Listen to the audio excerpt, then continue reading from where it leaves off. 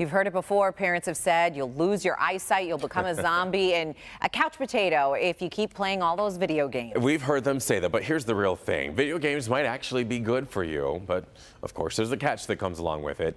Steve Garagiola takes a deep dive into the benefits of video games. Kids, listen up. Do you or someone in your family play video games? Because sometimes video games get a bad rap.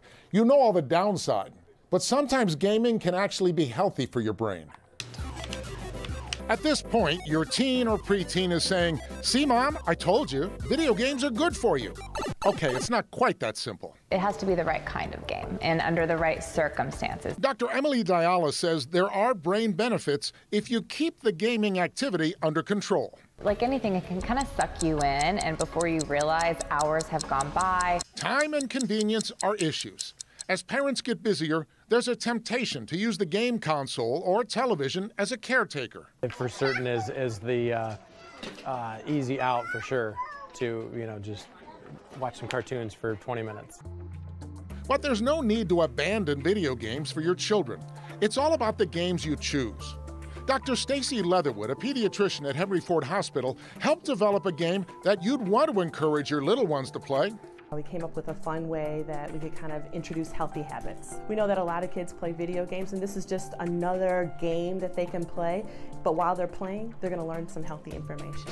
The game is called 5210, which means 5 fruits and vegetables a day, 2 hours or less of recreational screen time, 1 hour more of physical activity, and 0 sweetened drinks.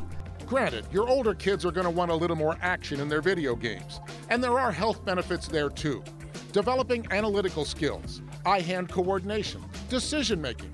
Doctors have discovered that video games, if chosen carefully, can offer medical benefits, even diagnosing medical conditions like concussion. It's a digital prescription, which might sound funny, but it works. So they actually have games that are in the works right now that will be classified as digital prescriptions. You'll have a tough time avoiding video games with your children, so point them in the right direction early. Parents are telling us they're asking for more water, and they're asking about vegetables and that sort of thing. And then we've also had kids that have really enjoyed spending that time with their parents. One of our games is a more interactive game. It's called Quality Time. It's the 2 games, so 2 hours or less of recreational screen time. Whether it's with a video game or time with Mom and Dad, quality time is what it's all about. I'm Steve Garagiola, Local 4. And I guess you could put that into perspective when it comes to all things like our social media and that kind of thing too. But you know what? Quality time and getting outdoors, right? How about that? It's a good one. It's a good suggestion.